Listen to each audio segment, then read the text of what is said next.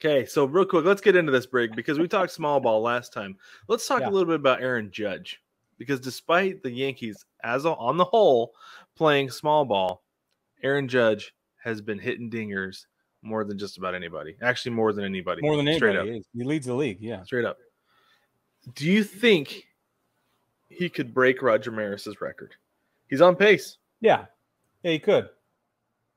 Will he? Yeah, he absolutely could. Will he? I don't know. That's a different question. Do I want him to? That's an even different question. That is a nuanced question. Why don't you explain the nuanced answer to that one, Brig? You want me to get into it? Do it, because I think it's really interesting. Well, I appreciate it. So here's the deal. How do I say this? Well, the royal we, love Aaron Judge entirely. I mean, we modified right field, the bleachers in right field, to be the judges' chambers. I genuinely believe if he's going to be a Yankee for the remainder of his career, then he will be the next captain for sure. And to be assigned the nickname or the title captain in the Yankees organization does not happen very often. I'm thinking Derek Jeter, Thurman Munson, they're like that level of player, okay? So for him to attain that status is a huge deal, and they're not going to give it to him unless he signs a long-term deal and he finishes his career out in pinstripes. That being said, if he is going to stay Yankee for the rest of his career, I want him to break Roger Maris's record this year.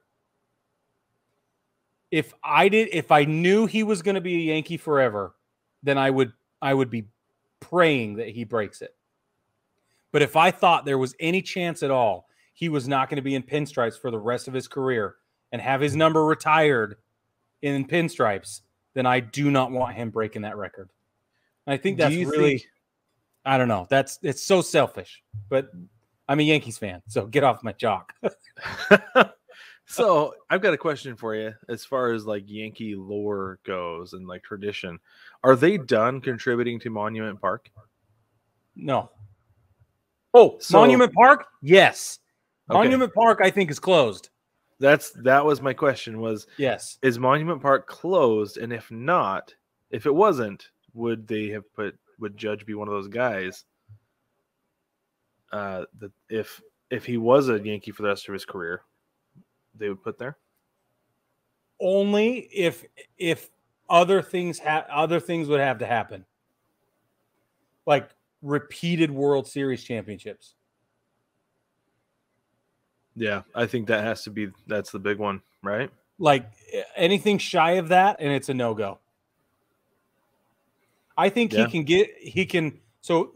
first step, signs a long-term deal.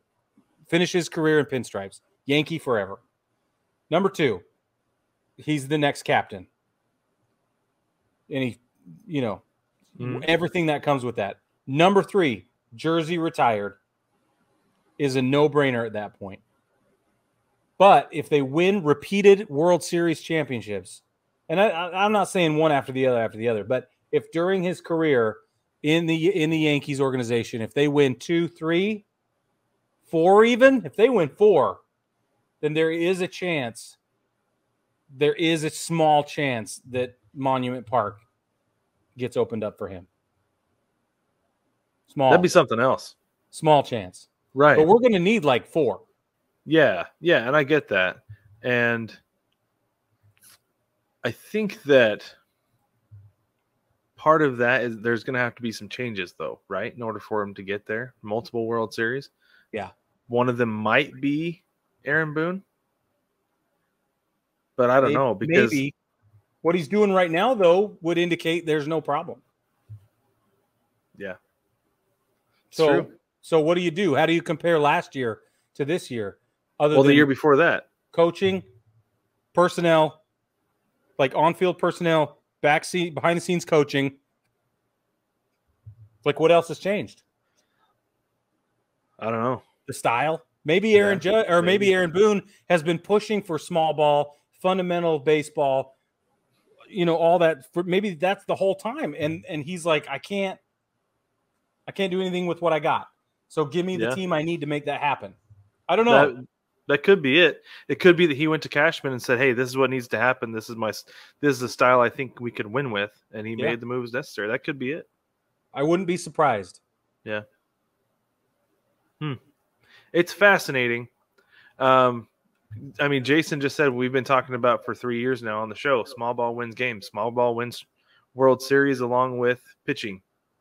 If you can get timely hitting with small ball and great pitching, you're going to win. You're going to win a World Series. That's what it 100%.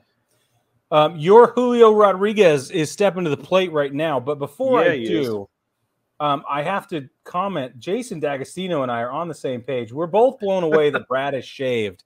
For those of you that don't watch the show and you listen, Brad had a 4-foot beard going into this morning, and it has totally changed both my view of him and literal everybody watching on YouTube.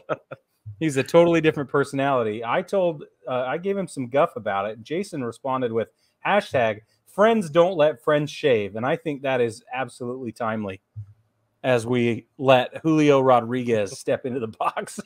I think, Brig, I shaved off about 8 inches. You did. That's why I called it 4 feet, because it's the same thing. It might as well be. Baseball family, if you're listening and you're commenting, we're really glad you're here. Very excited. Thanks, Linda. Linda Kernow is his mom. She's watching. She's coming to visit, and that's why she's coming to visit. Okay, Linda, you win. That's no. I'll give you credit. I'll tell you what happened. I did. I looked at my wife yesterday. And I just went little scissor across. I think it's time. She said, what? I think it's time.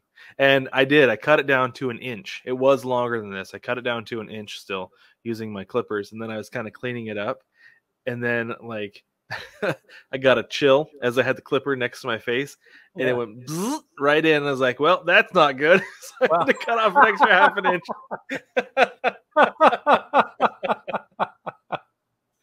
Oh, man. So it is down to ½ inch at this point. So that's from amazing. A solid 8 to 9.